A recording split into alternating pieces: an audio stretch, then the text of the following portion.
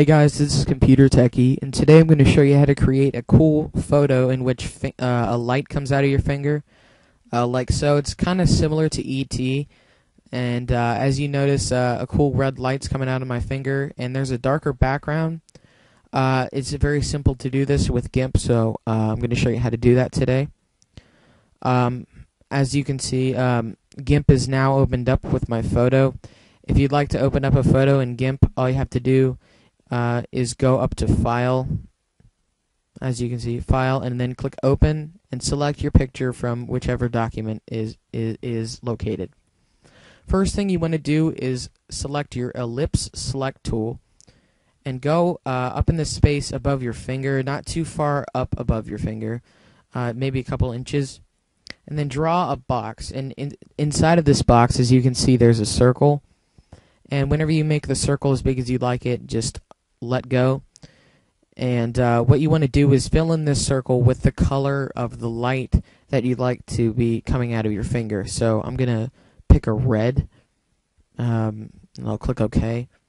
Now what you want to do is click on your bucket fill tool and click in the center of your circle, or anywhere inside the circle, and it will turn it into the reddish color.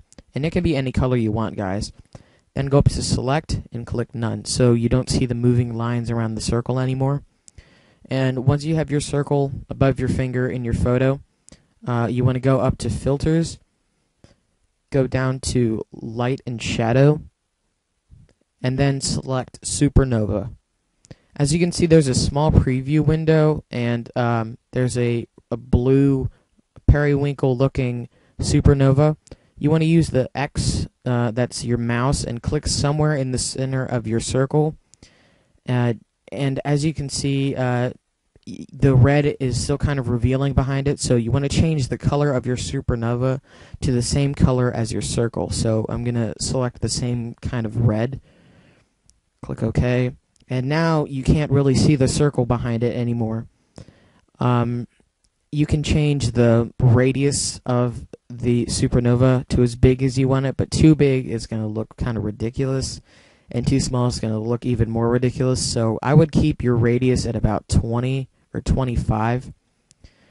And now you can change the amount of spokes. It looks kind of crazy if you have too many spokes, so keep the spokes at around 100. That's pretty much the normal size. And then if you click OK, your supernova will be drawn onto your picture. If you don't like the way it's positioned, you can just click Control-Z to undo it. Go up to Filters and then click Reshow Supernova. I'm going to move it a little bit to the left. Click OK again. And then if you like it, what you want to do now after you've created the light above your finger is you can make the background darker. It's very simple to do that. Just if you want to make the background dark like in my photo, go up to Colors and click Brightness and Contrast. Now you want to pull down your brightness to as dark as you'd like it. I'll keep it at around -97. And then bring up your contrast to as much as you'd like it. At around 65 is how it works. So my picture was -7 for brightness, 65 for contrast. And it may be different levels for you depending on the lightness, the amount of lighting in the room in which you took the picture. It may be completely different settings for you, but I would just try around at those levels and work from there. And click OK if you'd like it. And if you are good with the ending of this photo, just go up to File, go down to Save As, and then you can name it whatever you want. I'll name it Finger Light Photo. Be sure to type in .jpg whenever you save it, otherwise it'll save it as a GIMP project. I'll save it into my pictures, click Save, drag quality up to 100, and then click Save again. So if you close GIMP, you can go into Pictures, and you can find the photo. Here it is, the final product.